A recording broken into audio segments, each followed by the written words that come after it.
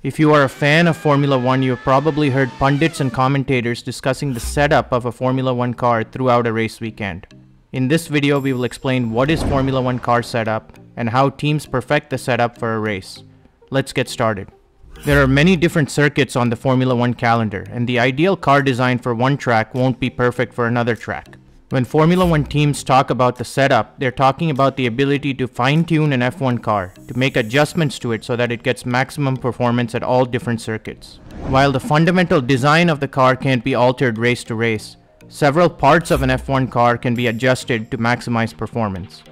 For example, minor changes can be made to the front and rear wing to impact cornering and straight line speed. Downforce can be controlled by adjusting the ride height, and the angle at which the tires go on the car can be adjusted to reduce tire wear. This is known as adjusting the tire camber. Several factors control how an F1 car is set up.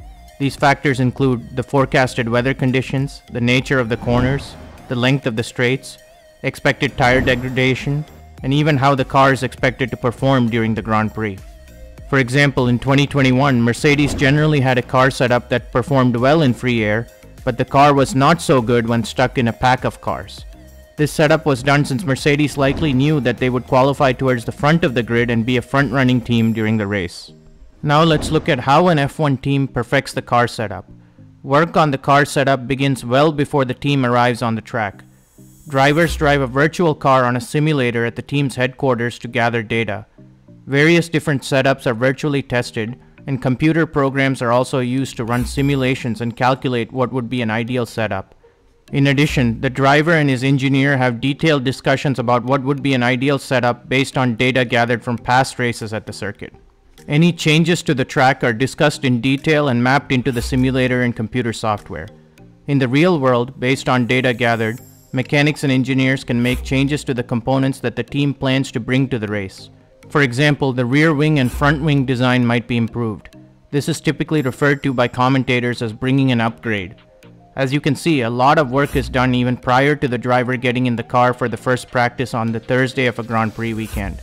This is why drivers often thank the people back at the factory and refer frequently to the hard work done at the headquarters for their success.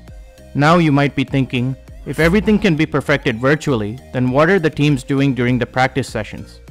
The answer to this question is that not everything can be perfected virtually. The weather conditions will likely be slightly different than expected. The tire degradation could be more or less than expected, and the driver might not feel comfortable in the real world with a setup that seemed ideal in the virtual simulator.